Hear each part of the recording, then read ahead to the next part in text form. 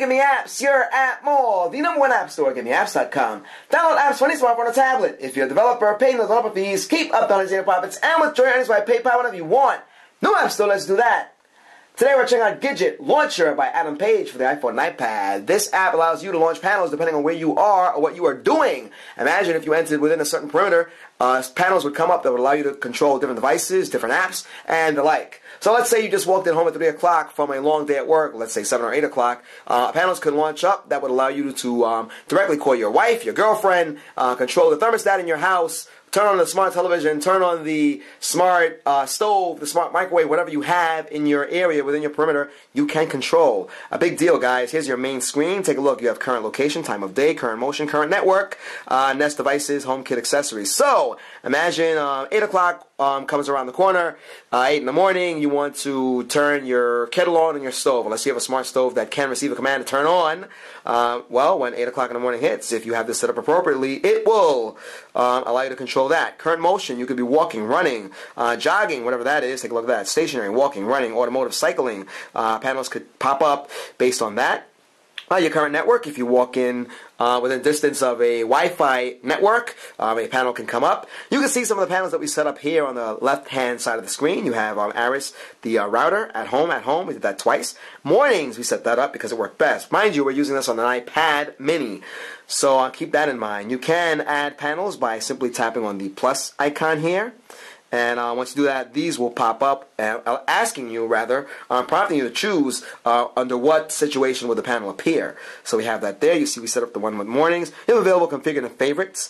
You need to have these panels under favorites in order to control this from your main widget area. So once you swipe that down from the top, you know how this works. You swipe it down from the top, take a look at our quick view area, our quick view panel. That's what we meant to say. You can see some of the panels that we already have set up. We have at home and mornings. We're going to bring this back up to show you the process. So to set up a panel, mind you, we don't have any smart devices in the area, so if we had like a smart thermostat, that would be ideal, but we don't have that. But you could if you have that. So we're going to go with time of day because it's easy. We're going to tap on that, and we're going to select, right now it is 8:18, so we'll go with, let's go 8:10 to, let's go to 10:25, fine. So when we're within this time range, that panel will pop up. We'll tap on done. We have to name the panel, by the way. So we'll put late morning, just because we already have one that says morning, and we want to be able to tell the difference between one and the other. So we'll go with late mornings. We'll tap on done. We have that there, and there it is. You see it says late mornings right over there. Now, once we have that, we can then add what we want on those panels. So let's select this. You see it says built-in known apps. We're going to go with the apps right now because we don't have any smart devices, and we're going to, let's put in Safari, just because that's an easy one. So we'll do that, and the apps that we have will pop up. Take a look at that. All these different Safaris. Now that's taking it straight from the store, by the way. So we want to go with the built-in and known apps. We have all launchable and built-in apps. We'll go with Safari. There it is. And you can go directly to a link if you want to do that, which is pretty handy. We'll just go with Safari for now, and we'll call this Browse the Web. So you are setting your panel up here. Let's get that spelling correct. There it is, and we have that. We're going to tap on done. There it is. So now it's there now. See, it says give a descriptive name for late mornings. You could put it on favorite or ignore, and we'll have it there. So there it is. We have it done. And we can add some more things if you wanted to. We're using call just because it seems like most appropriate. You can have your books open up. You can have iTunes open up if you want to do that. We can have a message go to somebody that we like. Let's go with message someone, and we'll put girlfriend in there.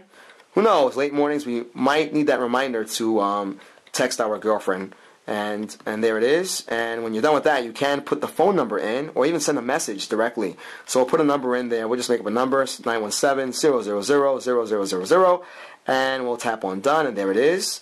We put that in the favorite. There it is. We have that, and let's just stick with that for now. Now once we have that set up, we can, of course, get out of there. You can always edit if you want to do that. You can get rid of things. We're going to tap on done. And we should be good now. Now, take a look at this. We have our mornings. It says call girlfriend. We have late mornings. We have our iPad audio. We have at home. We set that up. You see call girlfriend and private photo vault. We have all these things over there. So, let's go with late mornings. We have that. Now, we want to add this to our quick view. So, we're going to tap on configure. And we have it on the favorites. So this is a big deal because once it's on the favorite, it will show up in the quick view panel in your notifications area. So you can ignore, you can put default. We're going to have it on the favorite just because we need that there. And there it is. Now, we're not going to get as advanced as we like doing this review because we don't have any smart devices. The magic in this app happens if you have in your home, let's say a smart television, a smart radio. You could control these devices literally. Let's say you want it to be 80 degrees in your house at 8 o'clock in the morning.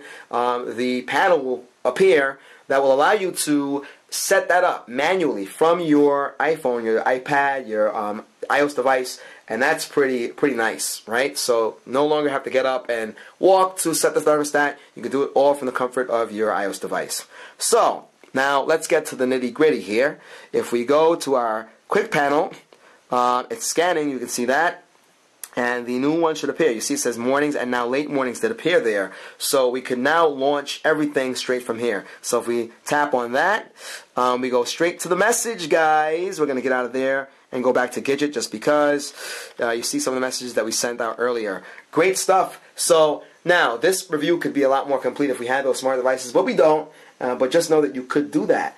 And again, consider all of the conditions to which you could create a panel. We have available, and you see their current location. That's a big deal, right? So if you ended up somewhere near your job, you might want a panel to appear. If you're running somewhere, you might want a panel to appear on your phone. And of course, you have the Nest devices and the HomeKit accessories. Guys, let us know what you think of this app. Download it. It seems to be worth it. The only criticism that we have is we'd like a better tutorial. We figured out a lot of things on our own, and there is a nice overview on YouTube that we did check out to get some more information. But once you figure things out, it's pretty easy to get around. But this app has a lot of potential. It's very useful. This is by Adam Page, guys. This is Gidjit Launcher. We are in version 1.3.50. Do check it out. You can control your HomeKit Lite, your thermostat. You can switch devices. We said that before. Take a look at the HomeKit accessories area. There it is. And you're good to go, guys. Guys, you are checking out the YouTube channel, youtube.com/appmall. GiveMeApps is the world's #1 independent app store. Download any Android app. Check out the iPhone and Windows Phone showcases. If you're a developer, check this out. You pay nothing to sign up. You pay no developer fees. You get to keep up to 100% of your profits and withdraw your earnings by PayPal whenever you want. No app store anywhere. Let's do that. This is Gidjit Launcher by Adam Page. We hope you enjoy this video as much as we did, guys. Till next time.